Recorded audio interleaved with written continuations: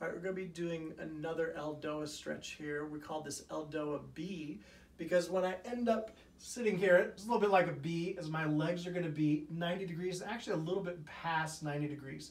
I'm going to turn my toes out, trying to pull my little toe towards my shin.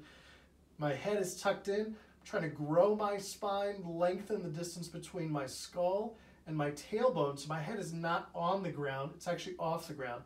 I'm going to raise one arm, externally rotate. Remember, that's the Spider-Man position, palms as flat as possible, and then the other one.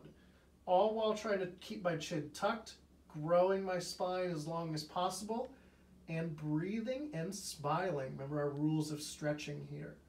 I'm going to hold this when I relax.